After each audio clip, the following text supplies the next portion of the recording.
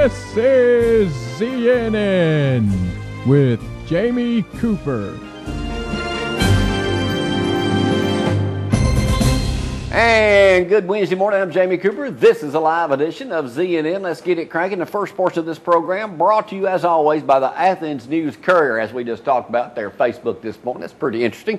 What weird substance have you eaten and enjoy eating on a daily basis? Limestone recount delayed. Now, I'll talk more about this later on this morning, too, but a historic moment in Limestone County's election history will wait another day. Jim Burden, the local Republican Party chairman, and a group of volunteers were set to begin at 8 a.m. Tuesday morning, but the recount was postponed until this morning after they did not receive a disc containing an application that would allow the group to count and tally the votes by computer.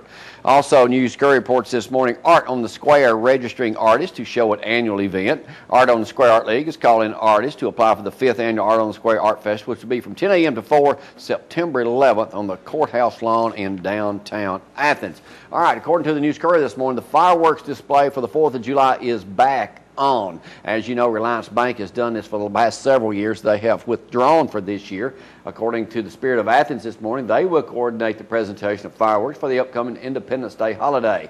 Reliance Bank Firecracker Festival featured 4th of July fireworks display for 7 years, beginning in 2002, but they are no longer going to be doing it. So now the city of Athens is doing it, and according to Mayor Dan Williams, who I saw yesterday down at the Chamber Coffee, said they would be, Spirit of Athens would actually be coordinating the fireworks. Should be on July 5th.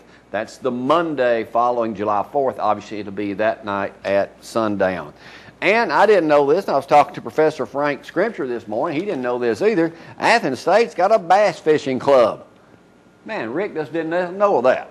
It says here, from an early age, this lady, Victoria Bailey, has been tagged along with her father on fishing adventures and now fishes with her husband and 2 children. She loves to fish. But 2 members of Athens State, this is in the picture here, State University Bass Club approved their boat for a recent fishing tournament. Didn't know they had one. But that's it for the News-Courier.